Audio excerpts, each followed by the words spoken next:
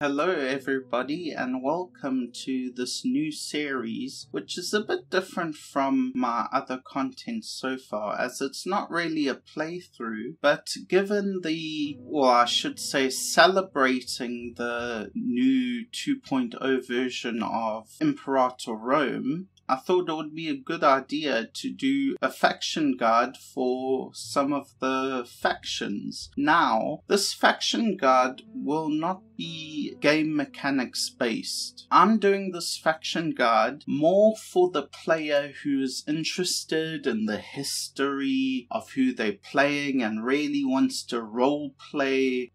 Now, our first faction guide is going to be on Macedon.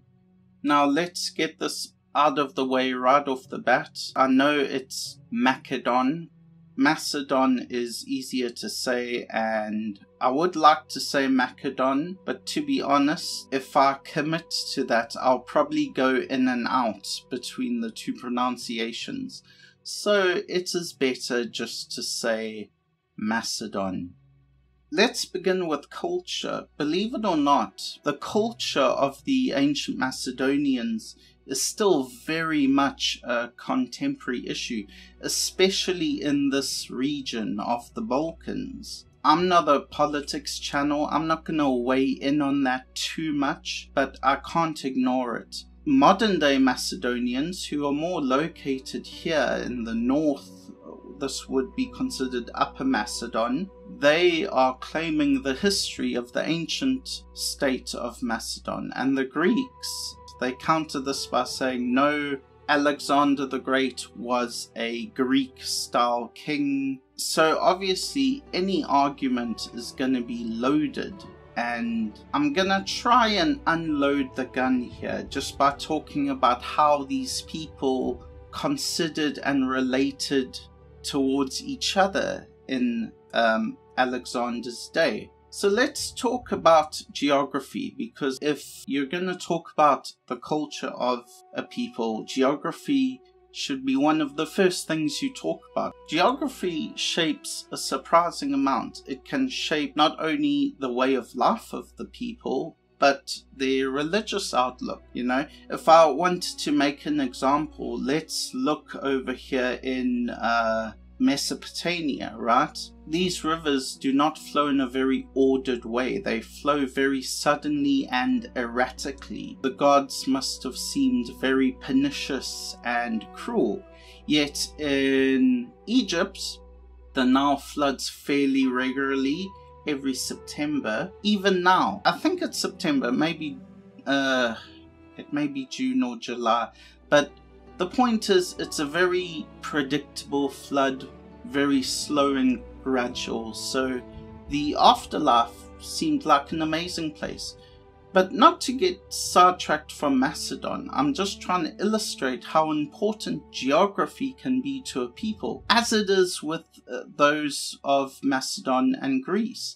Let's look at the geography of Greece. It's very mountainous, very rocky, lots of rocky outcrop little peninsulas here, volcanic islands. This is Greece. Now let us look at Macedon. Well, Macedon has a bit of both. It has a bit of a rocky coastline, but if you go inland, you see a lot of this forest land here, and it really covers most of northern Macedonia, even into some of the coastal regions. If you see this area here called the Chalcidides, there's a lot of lumber, and it doesn't look like on the map, it looks like a few trees. But you must remember, a lot of these maps are representative of a great deal more. We can see already that the geography in these two lands was vastly different. It made the Macedonians take up a more pastoral lifestyle in the country. You know, these settlements here tend to hug the coast, and inland you have the hill regions and the forest regions. So you had these two very diametrically opposed environments that bred very diametrically opposed people. Country Macedonians were rough. They were what we would consider country people, rough country living. And the coastal livers were what you would call the city boys, you know. Now in Greece, you didn't have that upland country. You have it here and there, but by and large, it's all coastal cities because there's not much arable land because of the mountains and the volcanic islands. And that's why Greece developed these city-states probably quicker than Macedon. And this is how they came to define themselves. They defined themselves by the polis, which is Greek for city. But here's the thing. It doesn't mean city, not in the way we think of city. It meant the city and everything that goes on in the city, the institutions, namely the political institutions. Now, let's look at their political systems, shall we? The Greeks were oligarchic or democratic. They had a good mix, especially around the time of the game. They were kind of split down the middle. Now, you might think there's no difference between an oligarchy, say, and a monarchy, which is what Macedon had. But there's a big difference. There's more representation in an oligarchy. It's very limited representation, but it's significantly more. Frequently in Greek history, the government of an oligarchy will overthrow its leader and proclaim a tyrant. This happens again and again. It even happens in democracies. For example, the tyrant Pisistratus took control of Athens. And even before that, there was a tyrant called Clasthenes in Sicyon, who became a tyrant, and Sicyon was a oligarchy. So in Greece you tended to have more active representation, and this is how the Greeks defined themselves, by this practice of essentially living free of monarchy, being able to choose more of their destiny. Now, for modern standards, this may seem quite funny and quaint because we know that women did not have suffrage, women couldn't vote or anything, and they had very little rights and they were slaves. But for the time, this wasn't going on anywhere else in the world. Macedon had a different situation altogether. There was a royal family who considered themselves Hellenic, Greek, and the Greeks considered their royal family the Agriad dynasty Greek. They did not consider the Macedonians Greek. Why? Because the Macedonians lived under a king, the Agriad king. And already we see the split where the Agriad king tended to rule in the cities, in the urban areas, which tended to be around Pella. So the Macedonian king tended to rule this like a small area, like not the Chalcidides, that was an important Greek independent colony, but kind of here and just around Pydna. But in the countryside, even though the Upper Macedonians swore loyalty to the Agriad royal family, this was a very kind of frivolous oath. The Macedonian king frequently had to travel up north here and press that authority. It wasn't just given. Even within the king's own nobles, his own local nobles, who would rule estates in this urban land, his authority would be very, very tenuous. And thus, the Macedonian kingship was not a very strong kingship. It was always being challenged. They tend not to last very long, and they tend more often than not to have violent ends. To be a successful Macedonian king, you had to really be a strong character. In fact, that's how they defined their king, not of the land that they ruled, but by the authority that they just naturally had. It wasn't due to descent, like most other kingships. It was due down to the soul character of the person. So, the cultural differences between Greeks and Macedonians are simple.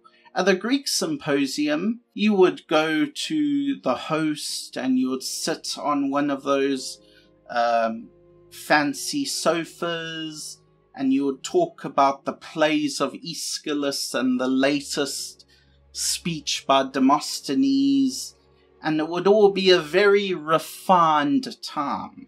You would drink cut wine, because that was the proper way to drink wine. Cut with water, else it's too strong.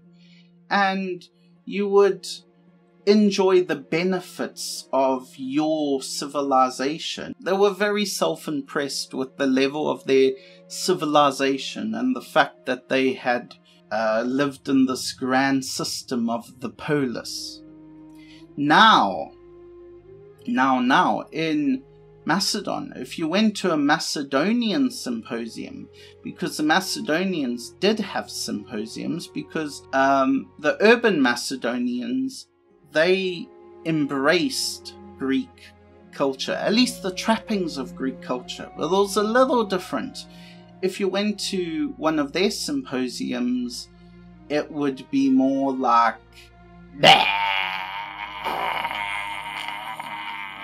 you know, they drank uncut wine, which was crazy to the Greeks. All sorts of debauched things happened at the Macedonian symposium. And this brings us to our final point of the culture between these two people. There is a reason why a Macedonian conquered most of the known world. There's a reason that a Macedonian did that and not a Greek. And the reason is the Macedonians were kind of freaking crazy. Okay, so we've talked about cultural differences. Let's talk about history of it. And I'm not going to go into the genesis of the Macedonian state. I'm going to back up a bit into about 50 years before the start date of the game. And I'm going to talk a little about the contemporary times in which the game is set, you know, the game's start date, but not too much, because that's where you take over and roleplay. There's probably one name you should start with when you talk about the state of Macedon growing into a power. Can you guess? I'm willing to bet that 30% of you said Alexander the Great, and maybe 90% of you said Philip II, his father. Those numbers don't make sense. Anyway, whatever. I'm a history teacher, not a mathematician. I'm here to tell you there's one name that frequently gets forgotten in the conversation. Philip II's father, Amyntas III. Now, he was still quite a powerless king, but he did some important things. Amyntas III saw the situation going on in Greece. The situation was Athens, at the time, had this huge naval empire. They called it a league, but it was an empire. Basically, if you see the outline of my mouse, this was their empire. These Aegean islands and the Greek colonies on the coast of Asia Minor. Now, Athens was at war with Sparta, who basically had their own league or empire, and it was basically all of this peninsula here called the Peloponnesus and the city of Megara and Corinth. Now, Amyntas III saw the situation going on, and at the time, this area here, the Chalcidides, was independent. And it's a very important trading league at the time they had. He organized a deal with the Chalcidides and Athens to export Macedonian timber, of which they have a lot. Now this made Macedon very wealthy, you know. For the first time, I think the king had access to all this money resource. Now, when the war turned against Athens, Amyntas made overtures to the Spartans, right? And essentially told the Spartans, you invade the Chalcidides and I will ship my lumber to you. And that way, Amyntas ensured that there would be no middleman. So this started a monopoly in the lumber trade for Macedon. And it's so funny that Amyntas was essentially playing the superpowers off each other here. This was like the Cold War. War never changes, if I can quote Fallout, and it never does. This kind of thing also happened in the 70s in the Cold War, you know. These minor countries would pit the USA and Russia off against each other.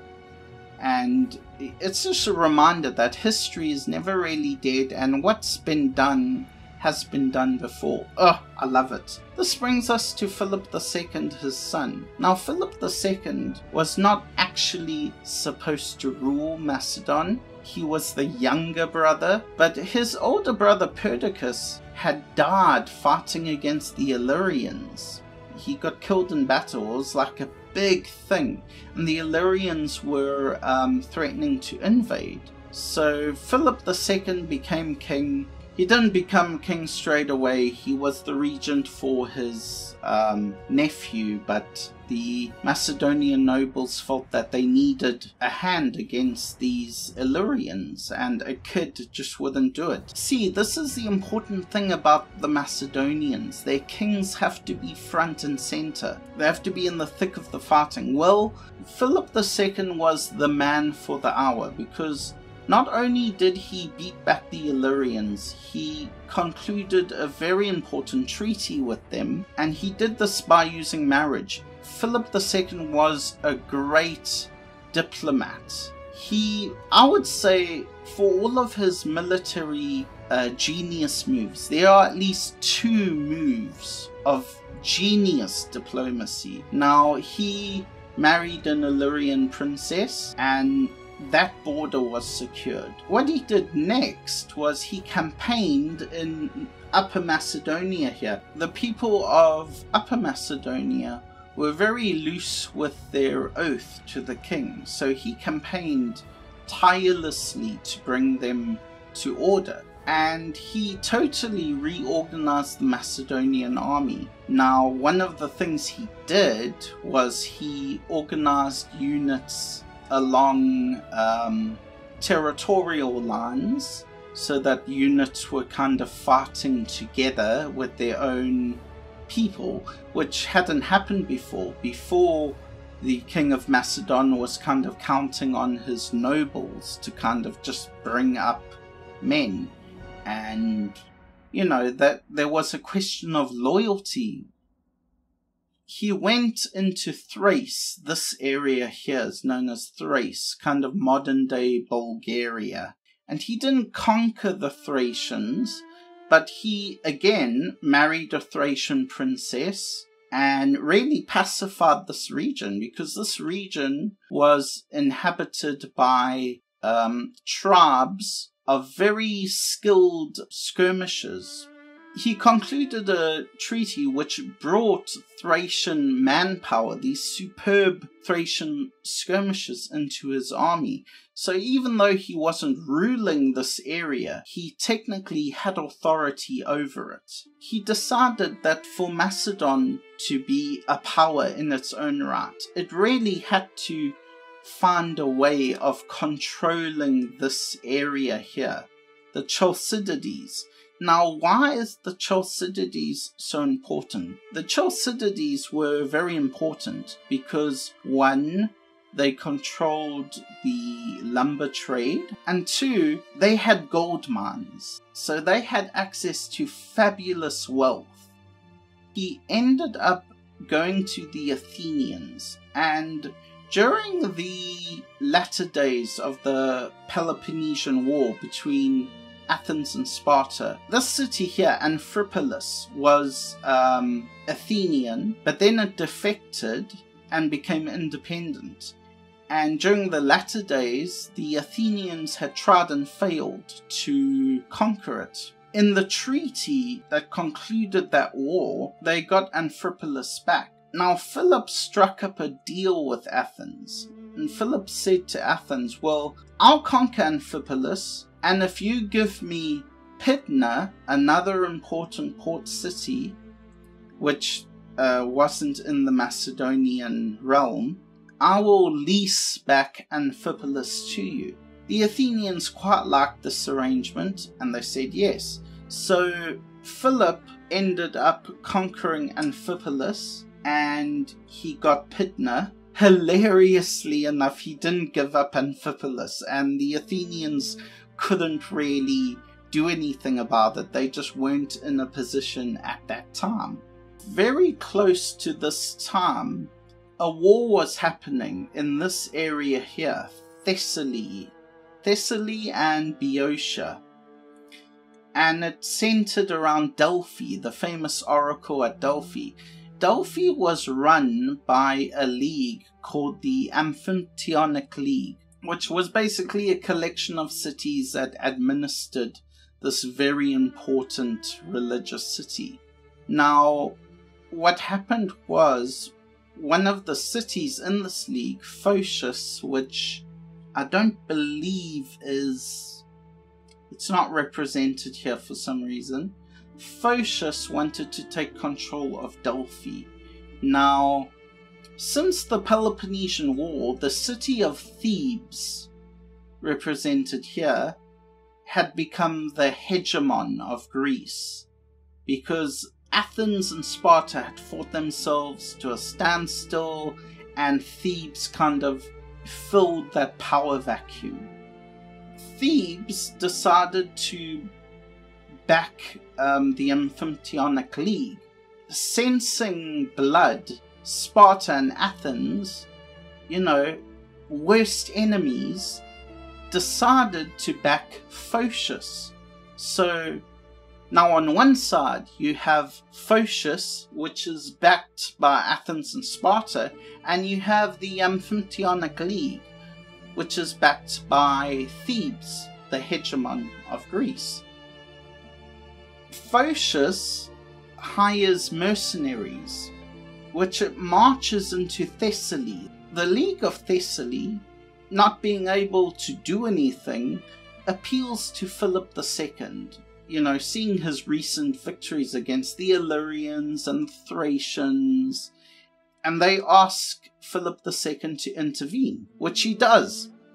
Now at first the Phocians beat off Philip, but eventually he wins. He wins an amazing battle at Crocus Fields. Now this gave him unparalleled power in northern Greece, because the Thessalian League, which is all of these cities here, voted Philip Targos. Now Targos is a term that meant general. So in effect, Philip added Thessaly and all of their resources to his kingdom. And Thessaly had some of the best cavalry in Greece, so this made him a very powerful man. This war, by the way, was called the Third Sacred War, and it was the war in which Philip ultimately turned himself into the arbiter of Greek affairs. Anyway, what comes out of the Third Sacred War is it convinces Athens that Philip is a huge problem, and they begin pulling together their own league, and this time they recruit Thebes, which is the current hegemon. Now remember, Thebes was on the side of the Amphictyonic League, but Thessaly sidelined asking Thebes for help and went to Philip. So this rightly pissed off the Thebaeans. War broke out between Thebes, Athens and Sparta against Macedon. And the whole thing came to a head at the Battle of Chaeronea, where Philip broke the pan-Greek army. And this made Philip and Macedon the unquestioned masters of Greece. By this time, Philip had incorporated the whole of the Chalcidides into his empire, which is really, at this point, it's an empire. And he is really profiting from not only the lumber trade, which he has a monopoly on, but the massive influx in gold, which he used in his army reforms. Around this time is the time in which he decides to invent the sarissa. He begins to really drill his army into a machine, really, which of course Alexander the Great would greatly benefit from inheriting. Now, these were his military victories, but I told you about his diplomatic genius. What does Philip do when he wins this crushing victory against the Greeks? Well, he actually does something very intelligent. He doesn't garrison troops anywhere in Greece. He basically gives Greece back to Greece, which is a bit of an empty gesture because he's just crushed their armies. So it's not like Greece could rebuild or do anything. But he pulls the Greek city-states into a league called the Corinthian League. And it would be based in Corinth, the city of Corinth here. This is his genius. He pulls them against a common enemy, the king of Persia. He said he wants to invade Persia and make the great king of Persia pay for sacking Athens in the Persian Wars. So this immediately won him favor in Athens. There were some that saw it for what it was, as just a political maneuver, but this overall was a very intelligent move. He takes a Greek bride. Now you might be thinking, wow, how many brides does he have? This was another big difference between the Greeks and the Macedonians. Macedonians believed in polygamy, many wives, and the Greeks of course did not. So where we are now, Philip has kind of sewed up this whole peninsula here under him, and instead of having to deal with any kind of internal threat, he has everyone focusing on eventual invasion of Asia. Now you might say, didn't anyone see through this? Yeah, sure, plenty did. But at the same time, these cities here, these small Greek city-states here, saw Philip as a better alternative to Athens or Sparta. They had spent the last 50 years being dominated by either one or the other.